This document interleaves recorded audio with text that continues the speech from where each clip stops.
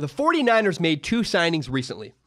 They signed a center/guard, Weston Richburg. They signed him to a 5-year deal worth $47 million. The 49ers also signed a running back from the Vikings, Jerick McKinnon, to a deal for 4 years worth $30 million. And these moves shocked some people. They're like, oh, how could you spend that much money? I actually liked it. I actually liked both deals.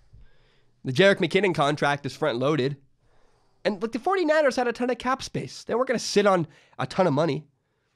Here's what I like. The 49ers have their quarterback.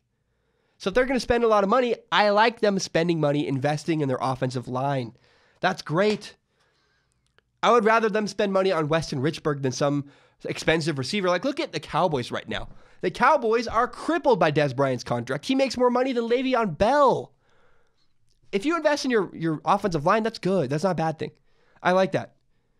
You got a starter on the offensive line. And you're sending a message, look, we value the offensive line. We think they are important to us. I think Weston Richburg, he's going to play center. They'll probably slide over Daniel Kilgore. It's great. It's a good move. And I don't think people realize how often offensive linemen get hurt and they're shuffled around. This is a good move.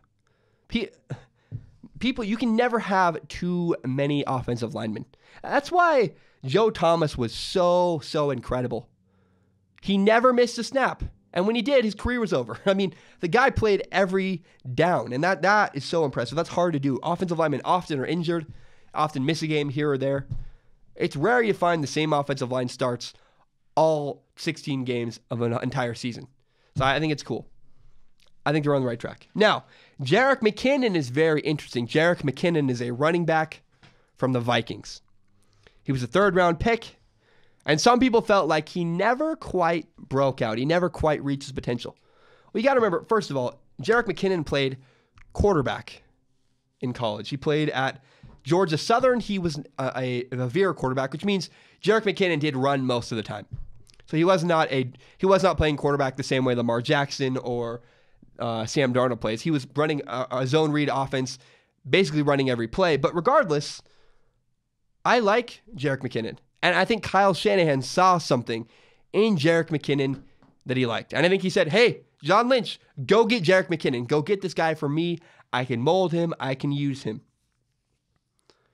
Look, I don't know what Kyle Shanahan's plan is for Jerick McKinnon, but clearly he saw something he likes. I'm going to trust the great offensive coach.